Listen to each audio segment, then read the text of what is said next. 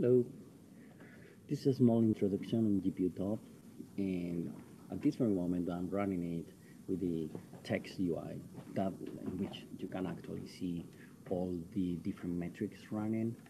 And the main change that we did between the first version and then this one is that we created a full new web UI. I'm just gonna run it.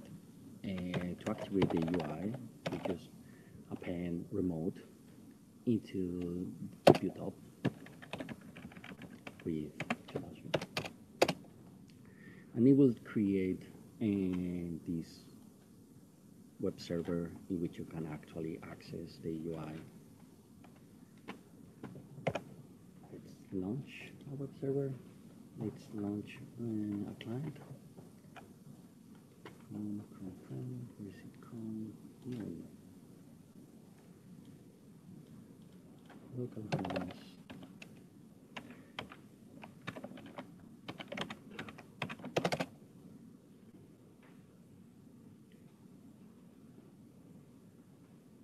This new UI contains all the graphs that we had before on the previous UI, but there's a major difference. We are able to actually modify the time scale in which we actually sample, and we are able to add lots of granularity and zoom levels into this graph, so you can actually observe all the different metrics in more detail. You can actually see here all the different metrics that we have, and before it was not as dynamic. You could not stop open queries, you could not relaunch. At this very moment we included the per context mode, in which it will just only monitor the current application that we are running. I'm just running GLX gears because I'm also capturing the screen, so it's way better if we actually don't have many things running while we do all of this. But you can capture pretty much any application. The current work is on the PAD and the context mode, so we can capture all the different processes which are running at this moment, and we will be able to select them. The list of processes appear here. You can query for a process, and let's see process 1, which is init. Init is not an OpenGL application, but you will be able to actually capture metrics for that specific process.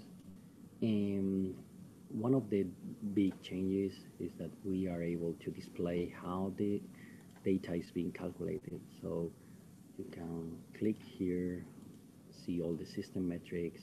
You can go and see all the graphs running and see some description on the data and some description on the counter. You can see like that's the percentage of time in which vertex shaders were processed actively on the execution unit.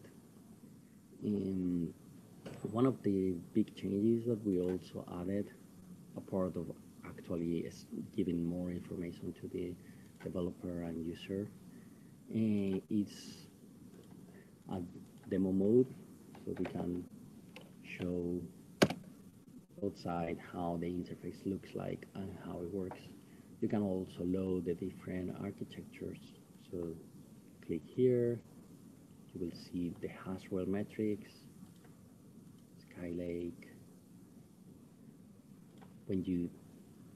They are not active obviously because this is the demo version, but you can see all the information that we have on them and how the data is being normalized by showing the actual equation that is happening.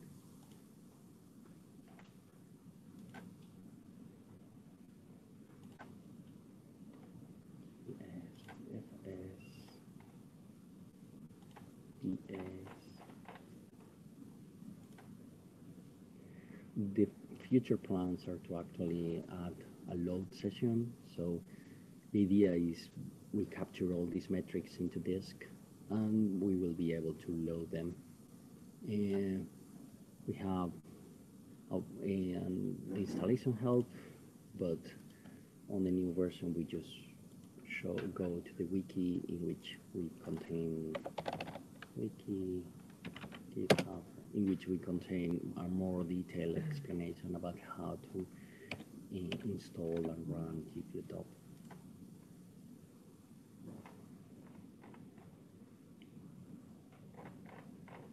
And basically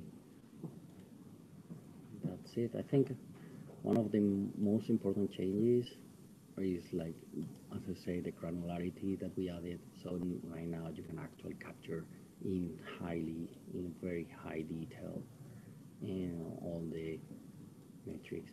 We are working on different types of captures by creating different aggregators that will capture the data at different times, so you can actually measure very detailed with lots of granularity for a frame, or just capture for the last second and being able just to play back the data. Thank you.